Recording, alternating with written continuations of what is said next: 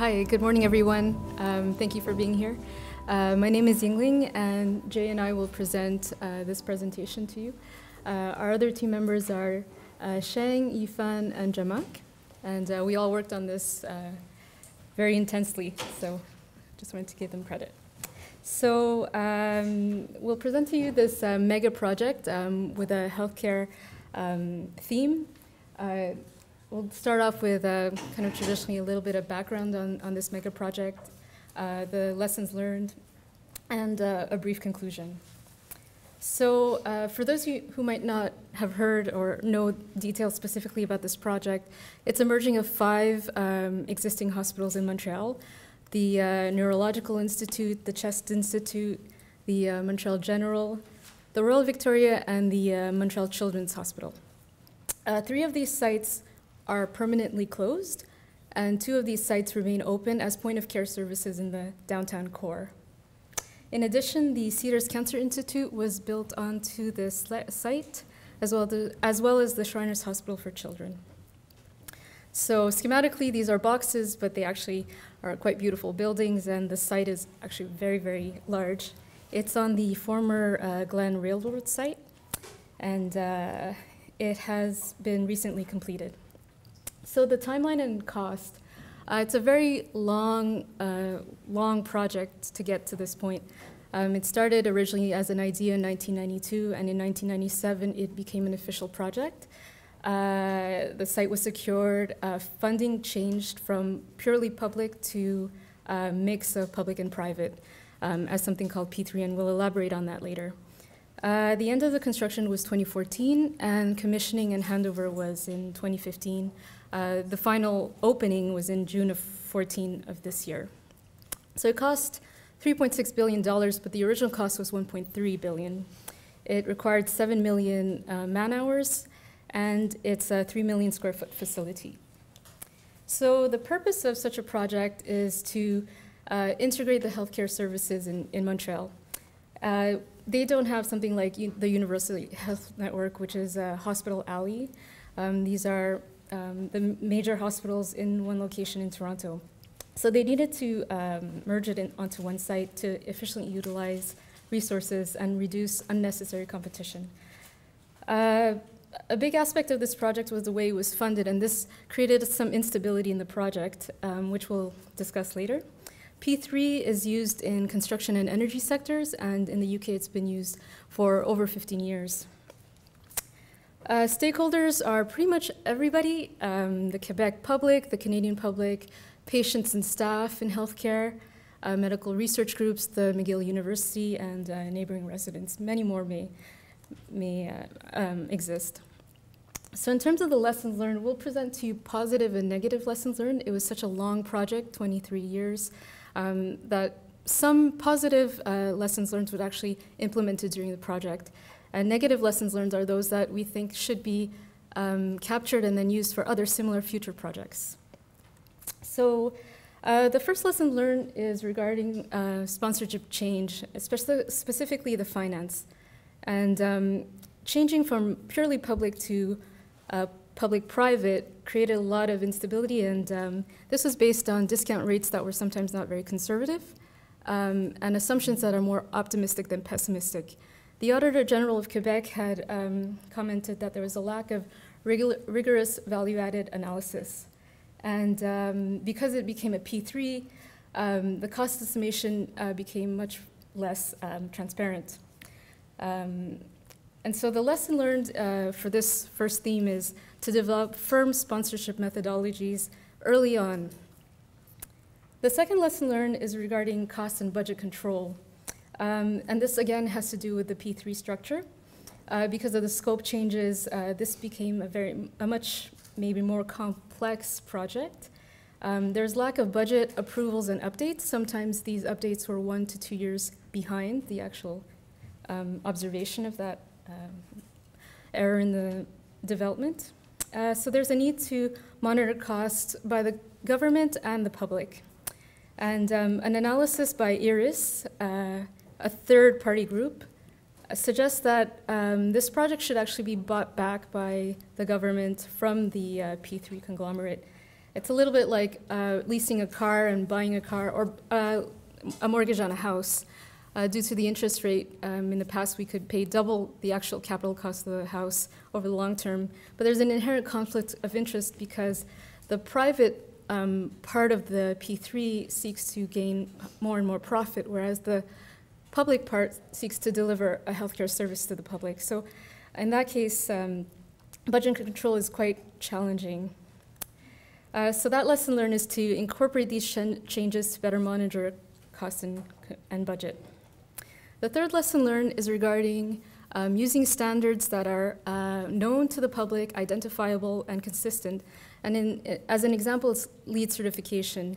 LEED certification has 4 levels of quality, let's say, and its aim is to improve operating efficiency and drive innovation. And because it's a brand name, it could be also trusted more easily by stakeholders. So the third lesson learned is to use these kind of standard criteria to drive innovation, increase stakeholder trust, and overall make the project run smoothly. So the fourth lesson learned is regarding something like human factors in design. And this is a new concept. So functional mock-ups, rooms that were life scale, were tested for ergonomics, iteratively refined in terms of the design and layout of the room before full-scale implementation. And this is a new concept, and this is what we think is a change-driven process. And this is to, overall, in the long run, save on cost. So the fifth lesson learned is regarding medical equipment procurement. This is a very complex project, and procurement of medical devices is a big part of the budget, both not just the capital initial buying of the medical devices, but also the maintenance of those medical devices. And officially, they have stated that the investment for medical devices is about $255 million. Looking at their tendering system, we found that among the notices for tendering, they were looking at very advanced equipment that are supposedly irreplaceable. The irreplaceable part of that justifies a high cost, but actually we need hospital-based health technology assessment to identify medical devices that are replaceable. The replaceability of that means that there will be much more open competition to tender. And other jurisdictions like Italy and Czech Republic have implemented hospital-based HTA to decrease corruption and improve decision-making in medical equipment procurement.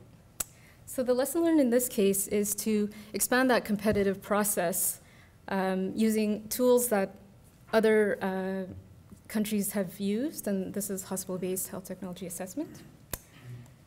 The sixth lesson learned is a positive lesson learned. It's regarding the project management office.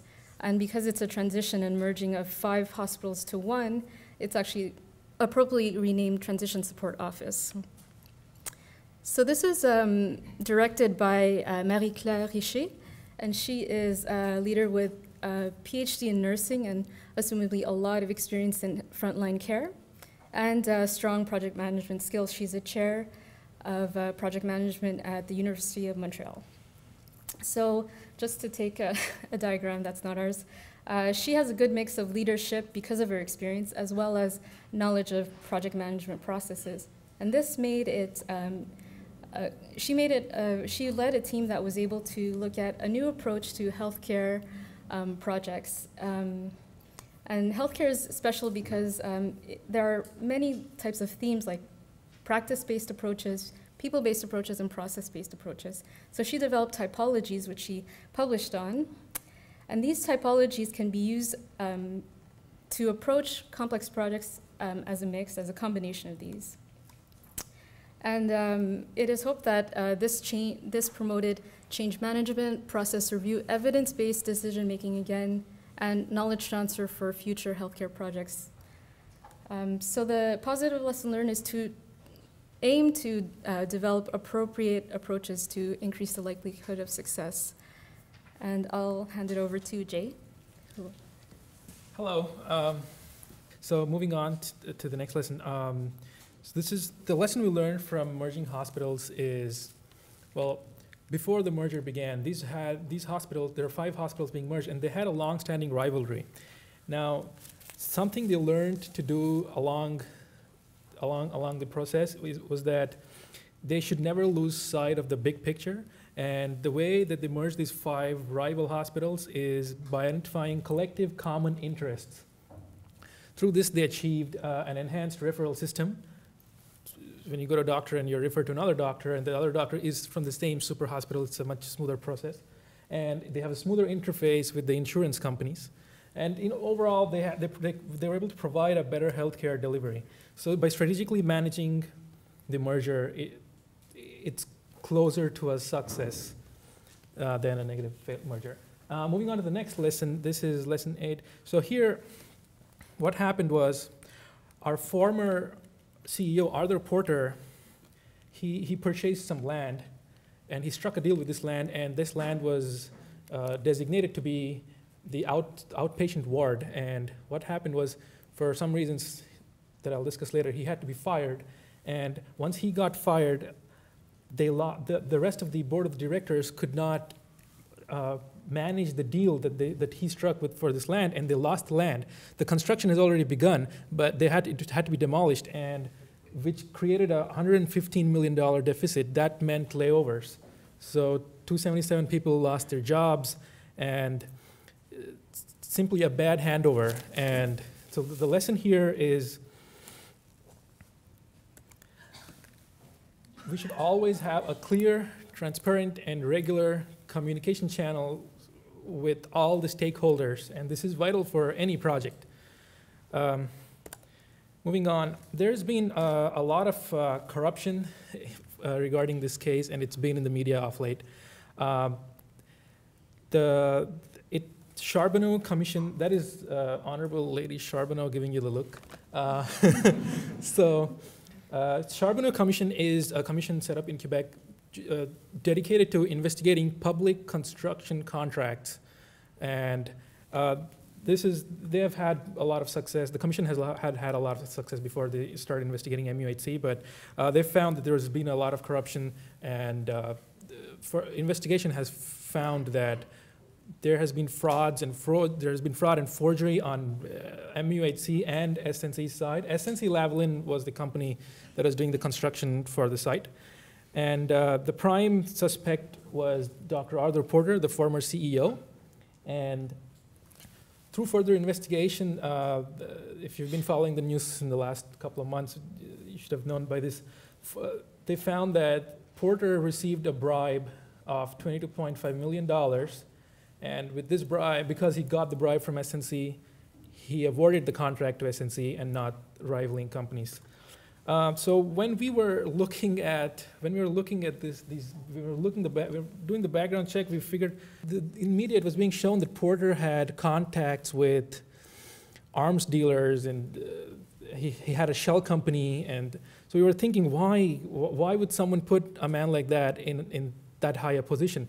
But if you look at his resume, it's a very impressive resume. He was in the U.S. He was a professor and chairman before coming to Canada, and in Ontario, he quickly became the chairman for Victoria Hospital, and he became the Privy Councillor to Stephen Harper, and then he was also selected as the chair of Security Intelligence Review Committee. So he was sending ops to other countries, and he was overviewing all this Canadian intelligence activity. So he was the last guy who anyone ever suspected.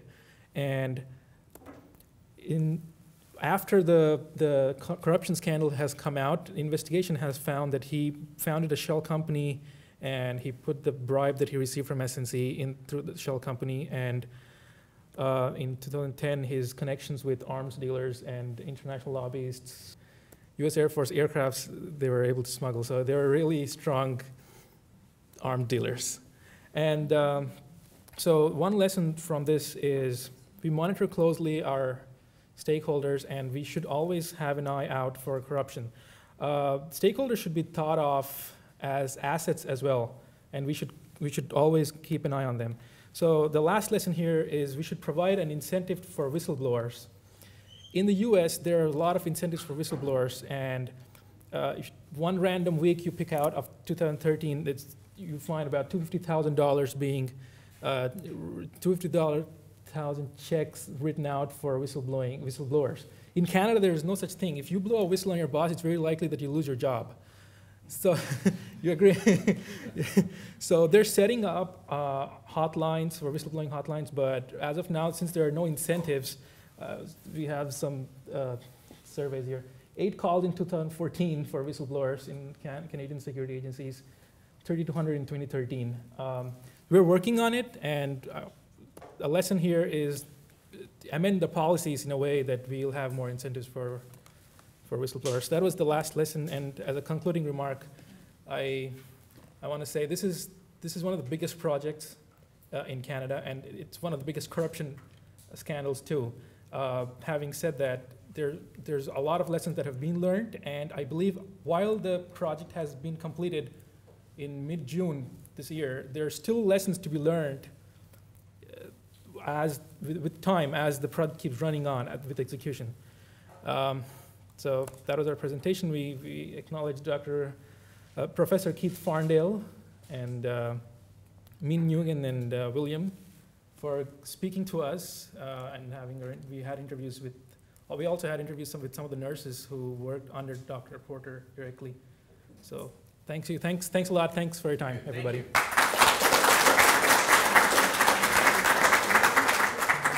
So fascinating story. Sandra Reimer, if you can ask the first question. So great job. So my question would be, if you could do a phase 2 of this project, what would you do differently?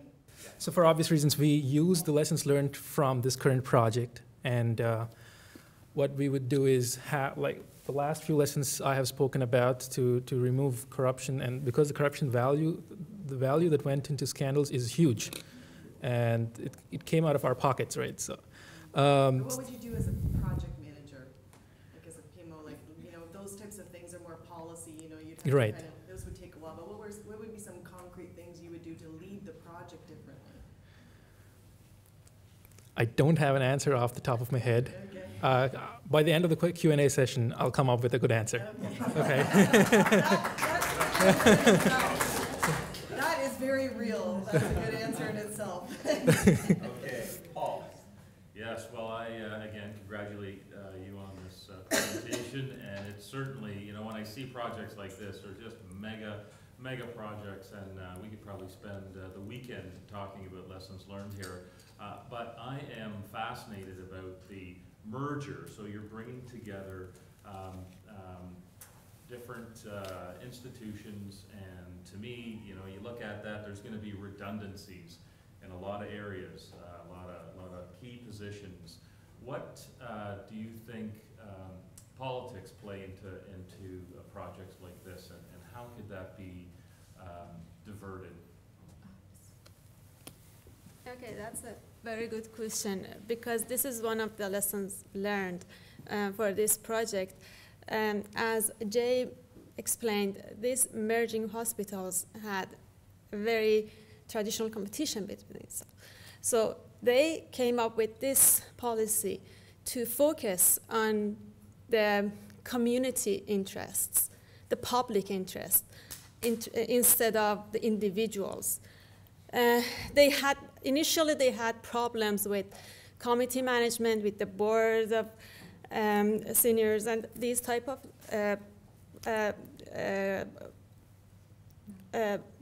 councils, but they decided to change the focus and more focus on the community interests in order to serve better and gain and approach the goals of the merging hospitals. So. Okay. Right down the street, or up the street from where we are, there's University Out Network, which is associated with this university, and also with a bunch of different innovative groups. So did you do a little bit of research to see which model was, because the model here is different. They chose on purpose to leave the different institutions like with their own kind of buildings, their own kind of practices, but then they merged in terms of logistics and procurement and being more kind of educational and that kind of stuff. While these guys decided to literally get rid of some stuff and physically merge everything more differently. So did you kind of look at the two? Yeah. Initially, we tried to find other models that, healthcare models, that lessons learned may have been modeled from. There was a huge project management office, the TSO, that was previously mentioned.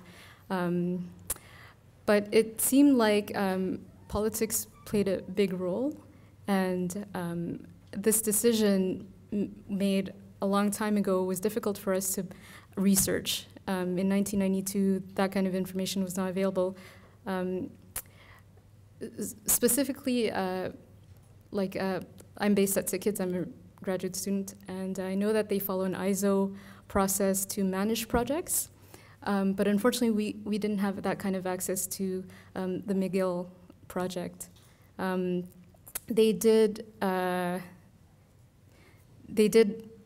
They were more proactive and prospective as how they developed the approaches to tackling the sub-projects of the main project. There was just not enough information.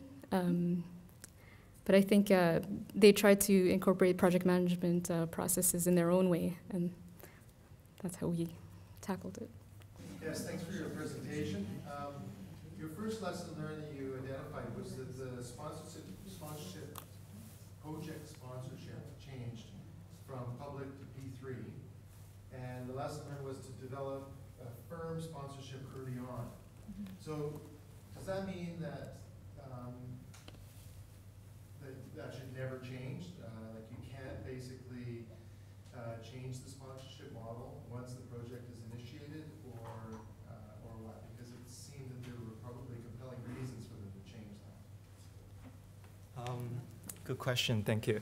I think what we meant was it is better to look thoroughly at all the process and all the parameters involved in determining how a sponsor should be selected at the very beginning of the project, especially in terms of determining a very rigid and very structured and scientific-based method of determining which method would be better. So in terms of, in this case, the P3 method was selected after many years into the project, which brings a lot of confusion and a lot of practices that was not done before in Canada. And people managing these kind of mega projects didn't have the experience and have all the good practice in place, project management practice in place, so that lead to a lot of cost overshot and budget control issues. So what we meant was really to establish a firm methodology for establishing, for determining which method to use, so that they can have a good reference point from very beginning, and to avoid future confusions when they're switching to different methods. Good. Lady at the back. This is now, understand, it's a question from a competing team. Oh, I'm just curious. Why did they decide to merge the hospitals in the first place, and how do you think that impacted the direction? Like, would that have led to any of the corruption, or was it just direction in general? So initially we stated why, the purpose of the merger.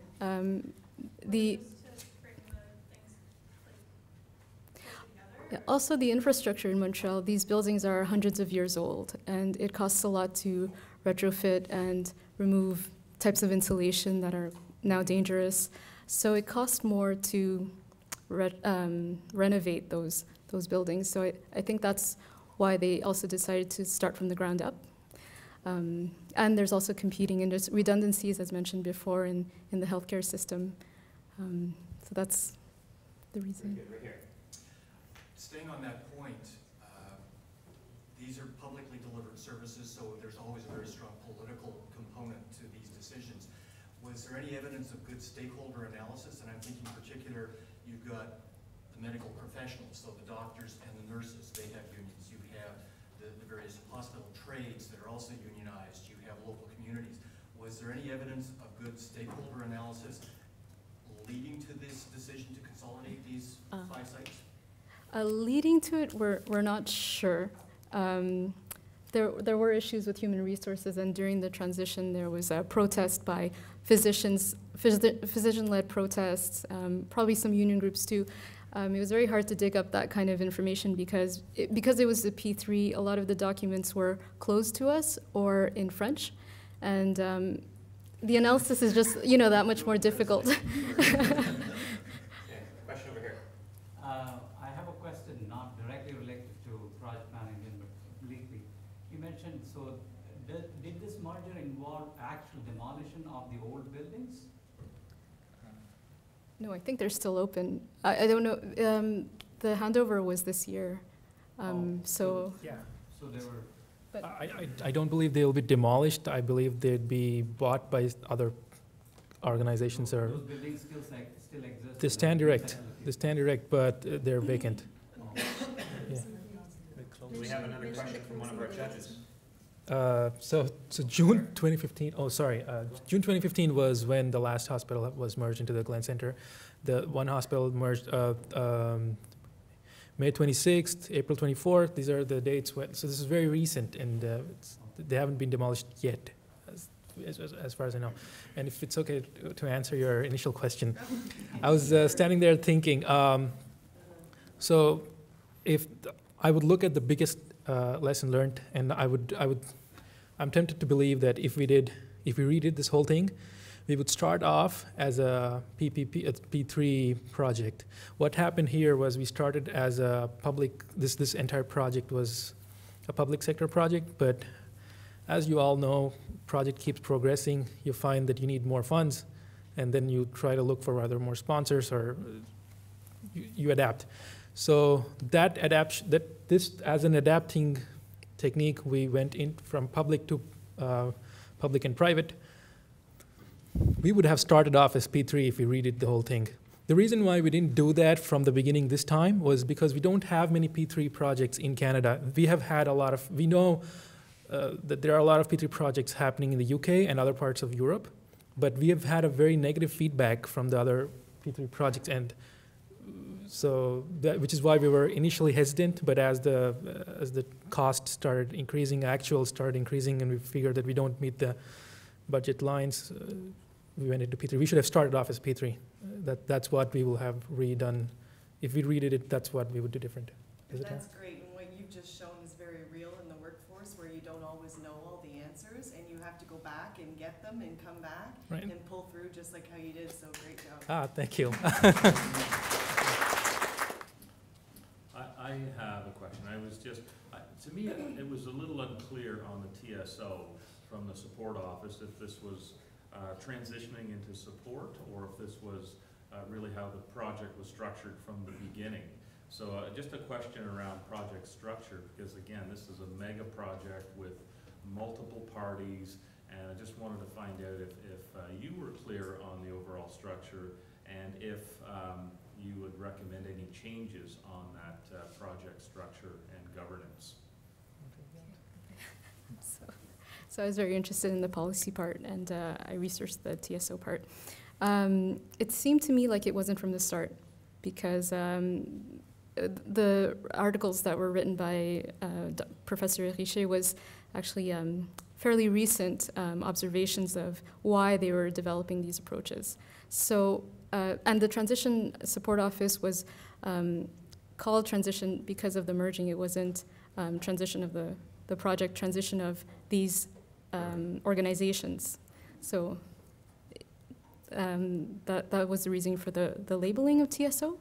But it seemed to me from the article, the research papers that she wrote, it was more it was a very long project, 1992 to 2015. So 23 years had passed. So I don't even, if 1983 was when Project Management Institute started here, then I think 10 years later, maybe they weren't adopting these processes from the start in 1992. But I'm just inferring. Okay, we're officially at a time. However, there was somebody up there who's been waiting very patiently. There was a hand up at the back.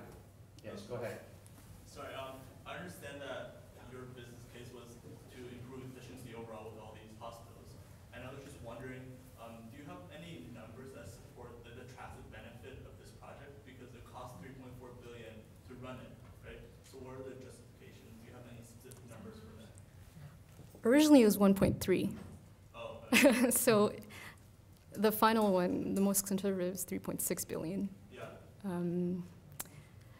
If you're looking for, say, running costs, execution costs, you'll have to wait for another year.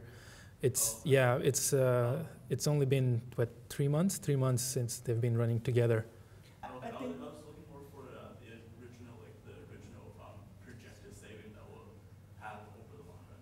and more justification for the project, like what do we owe to save, or what do we owe to? I don't think we have specific numbers that's actually posted by the officials or by the hospital itself, but there are discussions about like buying back of the hospital from the P3 conglomerate, and I think to some extent they made some calculations and saying that P3 in the long term will not be benefiting to the public, like over the span of the whole contract, which is 30 years, I think. So that may put some light on the indication of how this project might be benefiting. But for now, I think it will stay as P3 because some of the hidden contract clauses in the P3 contract might not be like showing whether it is really beneficial for the public to buy it back by the government. Please bear in mind that these documents are not available to the public after it became P3. The fact that we don't have this information means normal people can't get access to this information. Well, I'm glad you're normal people.